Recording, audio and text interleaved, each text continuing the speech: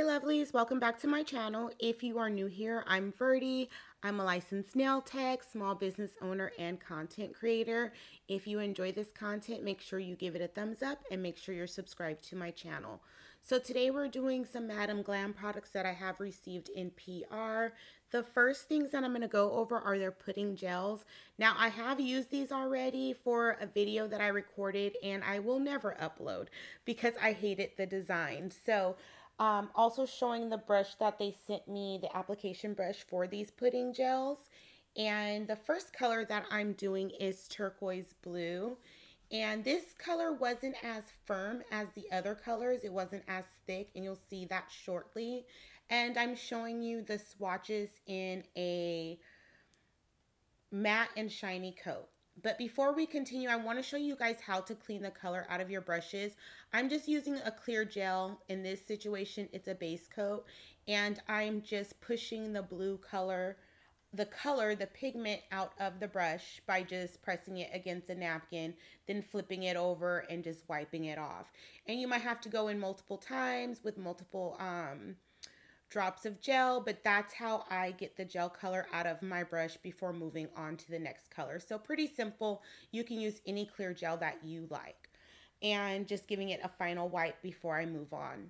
So the second color that I'm going to be swatching is Fresh Peach, and you can see this one is a little bit thicker. On this application what I really realized, because I don't use gels like this too often, I realized that going in with less is better. And you'll see that application on the next swatch. But when I went in with more, I kept getting lines, so I kept having to like go over it over and over until I got that smooth finish. So definitely when you're using pudding gels or gels like this, go in with a thinner layer, and you will have to probably do 2 coats of coverage depending on how opaque they are, but definitely when you're going in, less is more. So that color again was Fresh Peach. This color that I'm doing now is Tulip Pink, and I will leave all of the colors that I swatch in order that I swatch them in the description box below. I do have a discount code for MadamGlam, or a link that will take you directly to my my discounted site, and so that way you won't have to put in a code. Both of them will be in the description box below.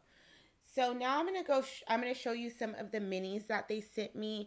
The minis is something that's new, as well as their pudding gels. The first color that I'm swatching is called MATTY. And for all of the mini gels that I used, I only did 1 coat of coverage.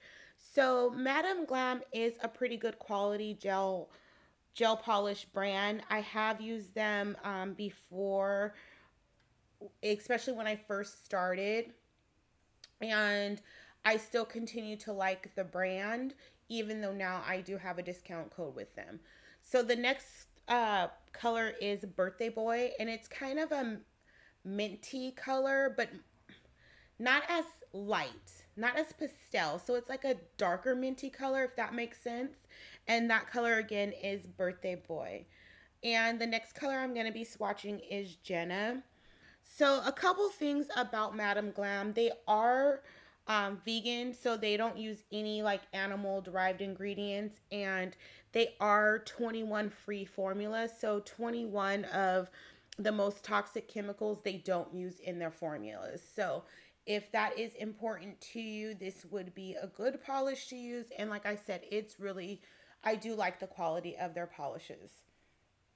The next color I'm going to be using is called RAZZLES Pink. And I believe all of these are available in the normal size as well. It's just now they're starting to offer minis. So the minis are 3.5 milliliter. And then the pudding gels, those are 5 grams each pot. So this color again is RAZZLES Pink. And the last color I'm going to swatch is Your One in a Melon.